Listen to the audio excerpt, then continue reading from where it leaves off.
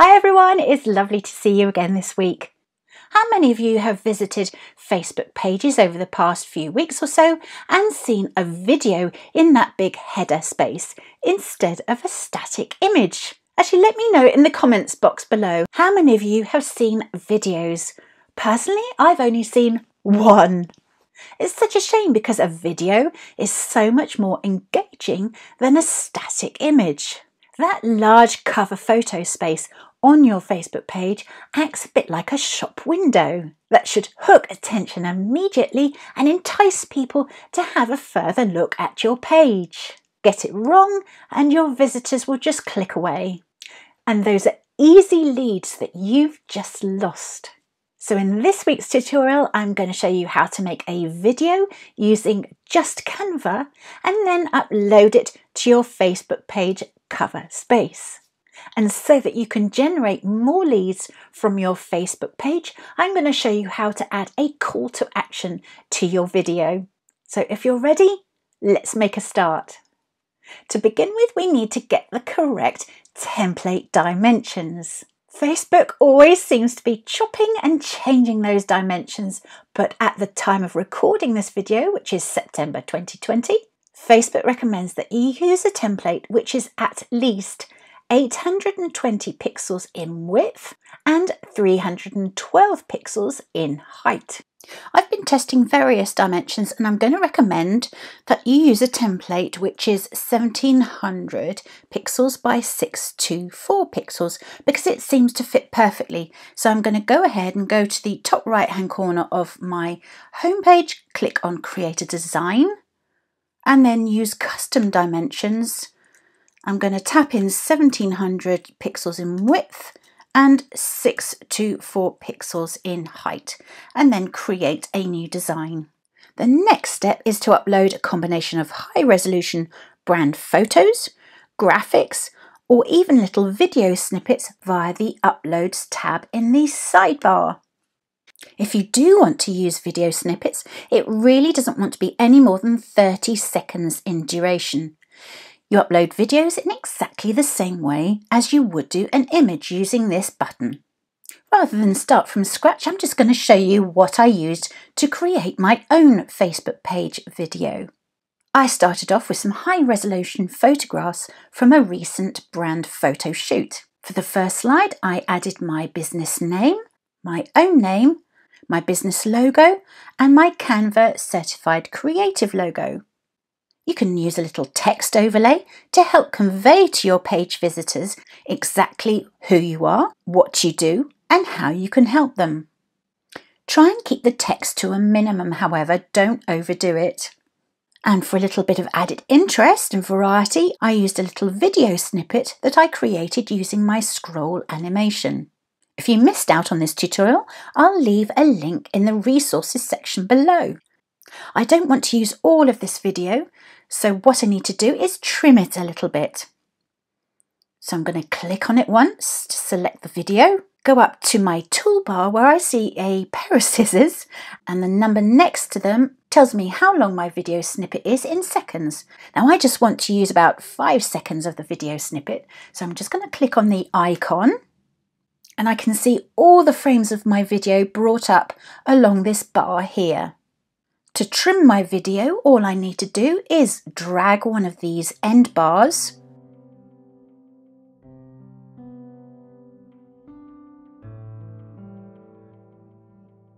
and this is the 5-second clip that I've selected. So once I'm happy with that, all I need to do is click on Done and I have my trimmed video in place.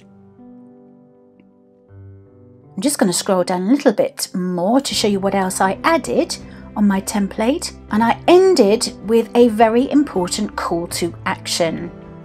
You can use whatever you want. Bear in mind there are no clickable links, so this is not clickable.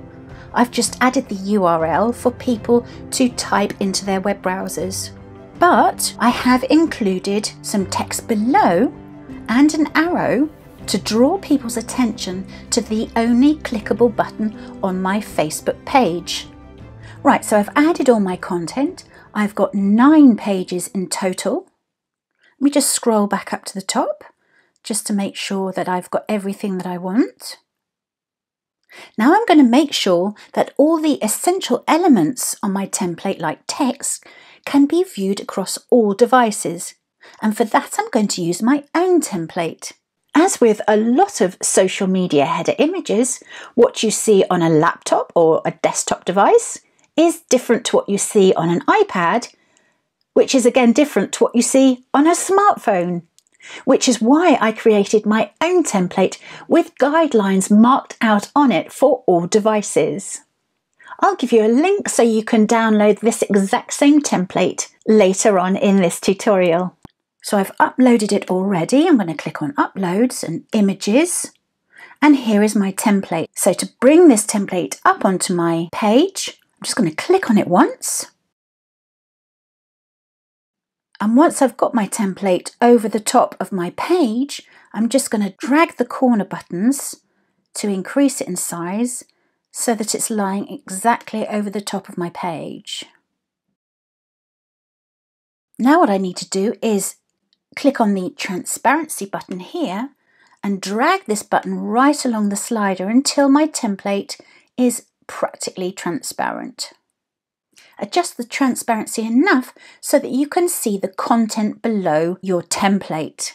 So the blue outline indicates what is visible on your desktop or laptop. The important bit is this orange outline here, and that is the bit that's visible on desktop, iPhone, and your tablet device. And I can see from this orange frame here that my text is lying outside of this orange frame. So that's not going to be visible on my iPad or a smartphone. So what I need to do is just adjust it slightly and bring the text in within the orange frame like this. I'm just going to move the template out of the way slightly so I can get to all my elements. Move that back into place. And yes, all my text is now within this orange frame. And I'm going to repeat this process on every single page of my template. Once that's all done, all you need to do is select the template and delete it. And now comes the fun part. I'm going to add a few professional touches. I'm going to add some animations to each page so that when the file is downloaded as a video, each page will transition beautifully from one to the next and really wow my audience.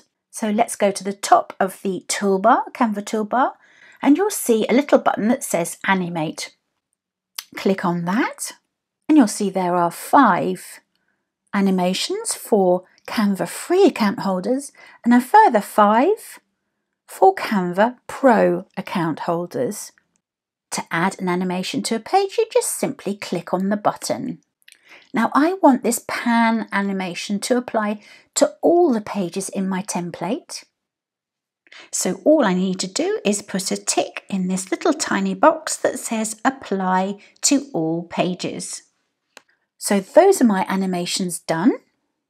Now for the slightly tricky part, and it's only tricky when you do this the first time. Once you've done it once, you've done it 100 times. Let me draw your attention to this little stopwatch icon with another number next to it in seconds. Now what this means is that when I come to download my entire file as a video, this particular page is going to appear for 5 seconds. Now bear with me, it seems complicated, but really it isn't. So let me go through this from the top. I'm going to select the first page of my template. I'm going to click on this little stopwatch. And at the minute, this page will appear for 3 seconds. And for the purpose of this project, that's about right. I'm going to scroll down to my next page. And I can see that the stopwatch is indicating to me that this page is going to appear for 5 seconds. So what I'm going to do is place my cursor in this box here and simply type 3 and return. And you can see it's changed to 3 seconds. I'm going to repeat this process on all my pages.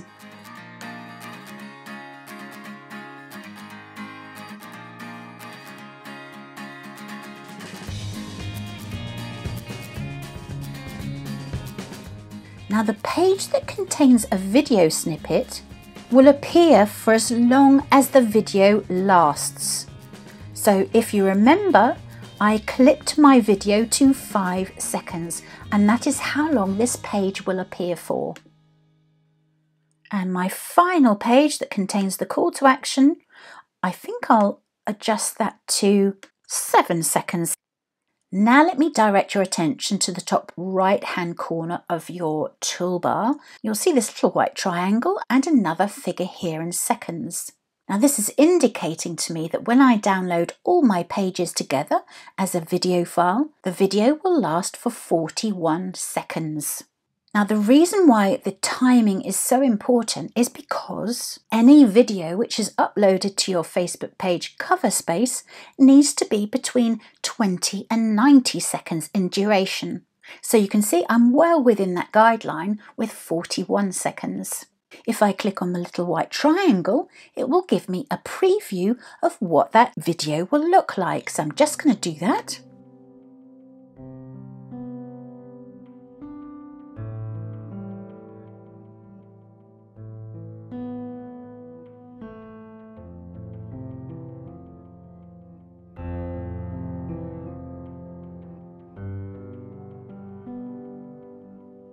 So now all I need to do is click on the download button and download all my pages as an MP4 video file.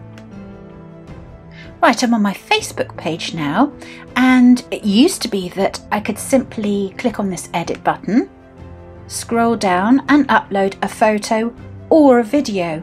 That has now changed, no surprises, and what I have to do to upload a video to this space is to choose from my videos.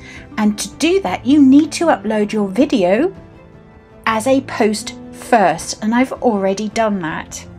So all I need to do to upload the video here is to click on Edit and choose from videos. And of course, I'm going to select this one. In the top left corner, you'll see the option to replay the video in a loop. And of course, you'll want to do that. So make sure that is switched on. Now click on Next. You won't be able to read this, but down here it says choose a thumbnail image for your video. So you can choose one of the images you've uploaded from your video to act like a thumbnail image. So you can scroll through using the side arrows here to select whichever one you want. And obviously I want to select this one. I don't need to do anything else, so all I need to do now is save changes.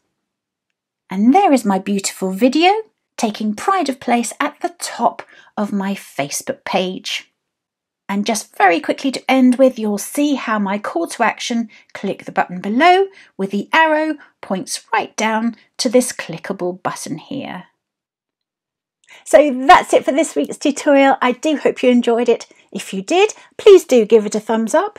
Don't forget to subscribe to my channel and turn the notifications on so you'll know when I next upload a tutorial, and I will see you next time.